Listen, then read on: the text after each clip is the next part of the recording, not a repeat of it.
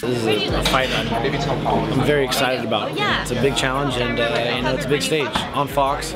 Leo, I mean, it's a great opportunity. Two of us, both former champions, trying to find our way back to the top. And this is we're gonna collide right here at the pinnacle of it, and one of us is gonna get our shot. You know, this is for the one, you know, #1 contender in the world. I'm gonna go out there and stake my claim as the best in the next challenge.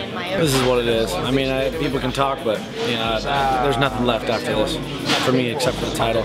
I beat Jacare.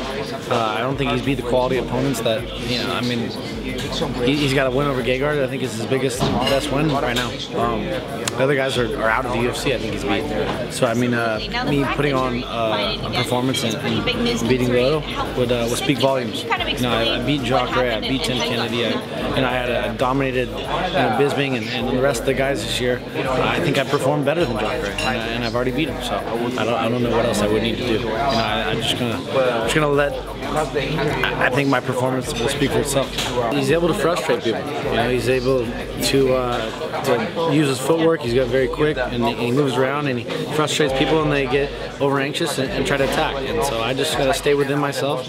There's no secret. I mean, he's right behind you. He's listening. You know, I'm gonna hunt him down. I'm gonna track him. I'm gonna use my footwork. I'm gonna use my length. I understand my distance. I'm gonna put him in a bad place. I'm gonna make him fight my fight. I'm gonna make him think about everything I'm gonna do. You know, I think I'm better than him everywhere.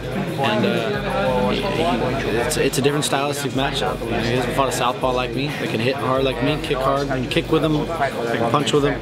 I can do everything, and I believe I can do everything better.